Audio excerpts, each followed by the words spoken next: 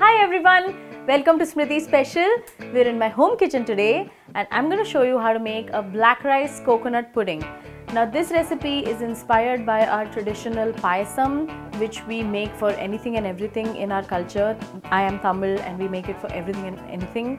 And so today, in the occasion of Pongal, since Pongal is going to come very soon, we always make something related to rice. And there are traditional recipes from my mother, grandmother, like other people in my house for traditional Pongal desserts, which I will be sharing with you in the future. But this is like kind of my take on it. It's Indian inspired. It's kind of a twist on the classic. So let's get started.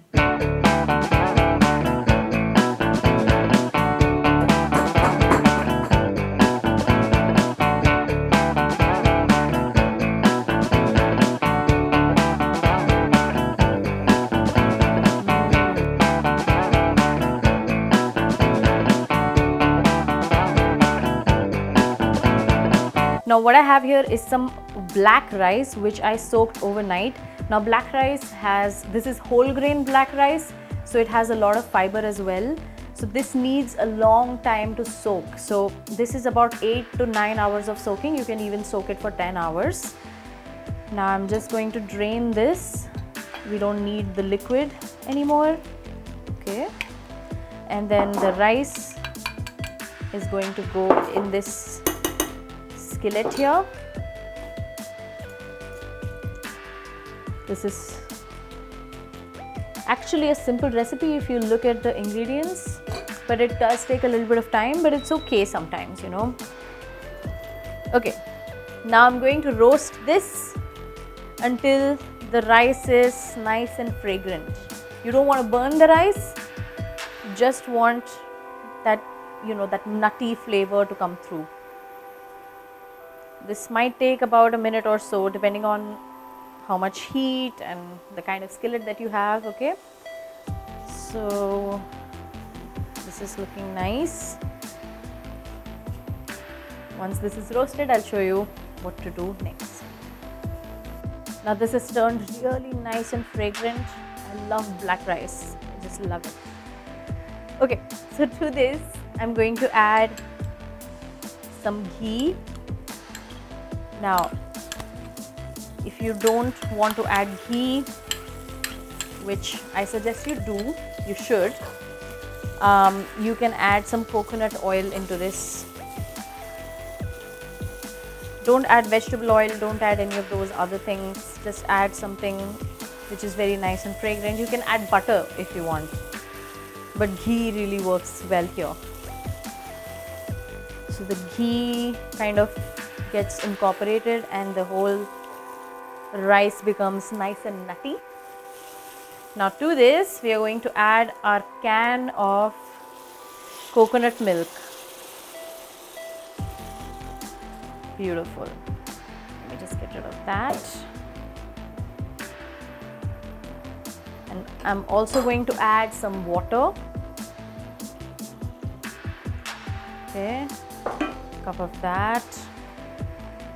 And now, you know, now is the waiting period because this rice takes a long time to cook. But remember, the more love you give this, the more amazing it's going to be when it comes out. Okay, so this is going to be cooked in about an hour and a half. Depends on how well the water is absorbed into the rice. About when it's going to get cooked, about an hour or so afterwards, you have to add your sugar into this.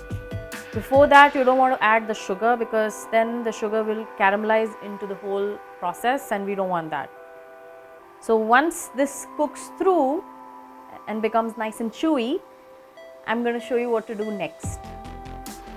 Now after about an hour and a half of cooking, this is what this looks like. At the 1 hour mark, I added the sugar and cooked this further. So now this rice is really nice. Okay, now to this we are going to add freshly squeezed orange juice. Now I highly recommend you use freshly squeezed because obviously that will give you the best flavor. And then just mix it along. Now this is going to be on a very low heat because this is only to kind of mix everything together and heat through. We don't want to bubble this too much after adding the orange juice. Okay, this looks so nice and so fragrant. Wow, just amazing. Okay, and once this heats again, we are going to add some milk chocolate to this. Now, this again is not a very Indian ingredient, but this is my take on it, so I'm sure you're going to enjoy it as well. So let's add some milk chocolate. Now my recipe might not be sweet enough for some people because I don't like my rice puddings to be very sweet. I don't like my payasams to be very sweet. So if you feel like you want to add more sugar, just go ahead and do that.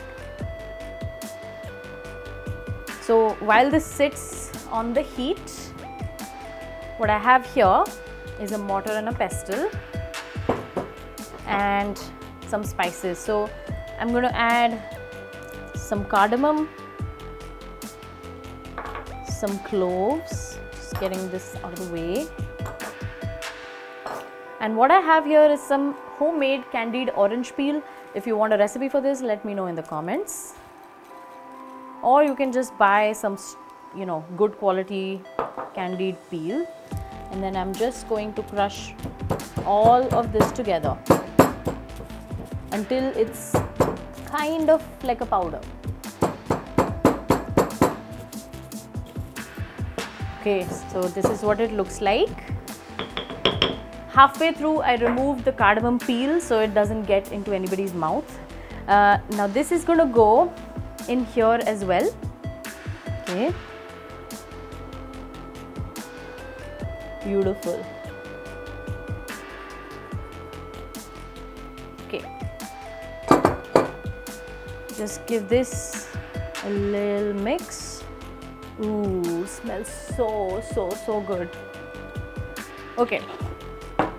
Now we're gonna take it off the heat. And now we are going to put some add-ons.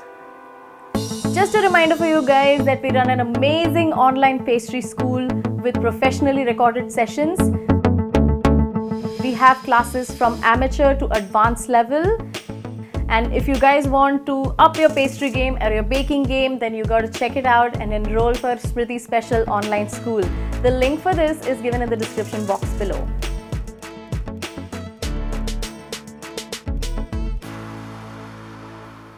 Now I have another little skillet here and I'm going to add some, this is just some shavings of coconut, dry coconut, and we are just going to roast it up until it's slightly golden so that the flavors come out really well. It smells so good. And I'm going to do the raisins next and then the almonds. Once all of it is roasted, we'll put the whole thing together. So I roasted my coconut here and the almonds and the raisins, and now I'm just going to add everything in here and I'm going to save some for the top. So just take that, nice bit of crunch throughout the whole thing, some almonds, and I'm going to save some for the top. Now you can always add more or less according to your liking. And then the raisins as well. Beautiful. And it smells so good. Alright. What I have here, since this is a fusion recipe, I'm going to serve it in some margarita glasses. Of course, this is just for show. You can, just serve it in a bowl. Nobody cares. As long as it's beautiful and delicious. So I'm going to just take some here. Now one thing you have to remember with black rice is that it's going to be a little bit chewy because it's full fiber, which is really good for you instead of like the regular white rice. So don't think that it's not cooked, it's just chewy. It's like, that is the lovely texture of it, okay? Now I'm just going to add a little bit of this coconut on top. Yum. And then the almonds. I love nutty things. And coconut, of course. And then the raisins as well.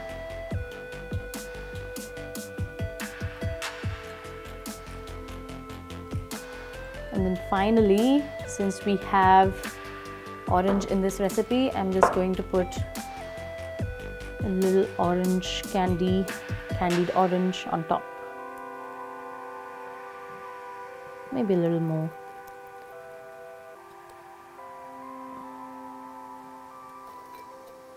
And that is my beautiful black rice coconut pudding. It's, I mean, I'm really proud of how this is looking right now. And because of the glass, you can see all the textures. It's so beautiful. And I'm going to give this a taste because payasam is one of my favorite things ever. And since this is a fusion, I just want to make sure everything is good.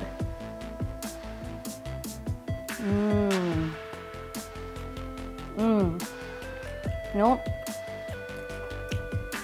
the sweetness is getting cut with all that orange zest which is in there. So good. Make this for Pongal or for any other festival or just a Sunday night whenever you want. It's super delicious. And whenever you make this, send a picture to me on Facebook, Instagram, wherever. Think of me in your celebrations because I love to see your recreations. Like this video, comment on it, share it with your friends and family, and subscribe to my YouTube channel for more delicious vegetarian recipes. I'll see you again next time. Bye!